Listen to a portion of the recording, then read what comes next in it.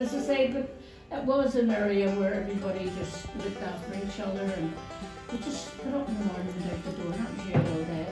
You went to the park and played, and nobody was worried about you, like, you know. And you had no big fancy meals. We're lucky to get a wee bit of toast in the morning, you know.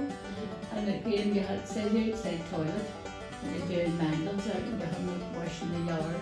And then you've got the police, you called it. But my mum put hers in the wee room at the back.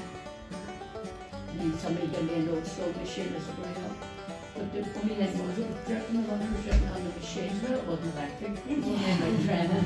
It is a new commission by Belfast writer Alice Malseed, and it follows the lives of 4 generations of women in Tigers Bay.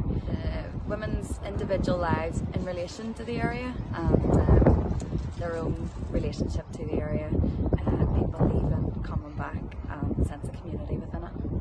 Yeah, I mean, anyone from the Tigers Bay area or North Belfast in general will identify with so many things from the play and have so many memories. It's full of local references, and the characters are so true to people we all know from past generations. Well, you see, it was a mad world then, and the women had their babies at home, and you would have had the leg of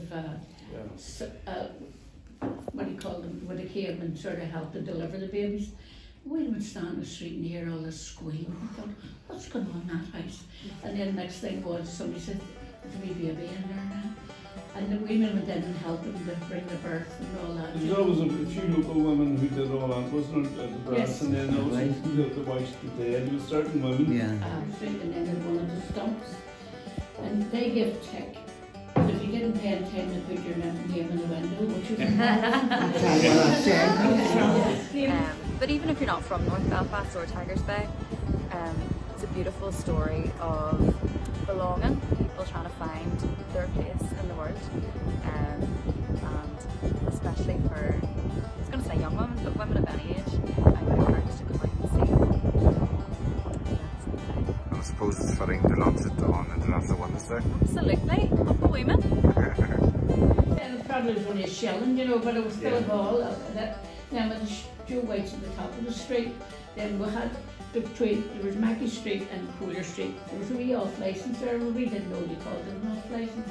But men used to go in there quite a lot and buy their beer or whatever. But the wee lady across a couple of doors from us, somebody says she got a letter from Spain. And it was for Senorita Crawford, because she went away.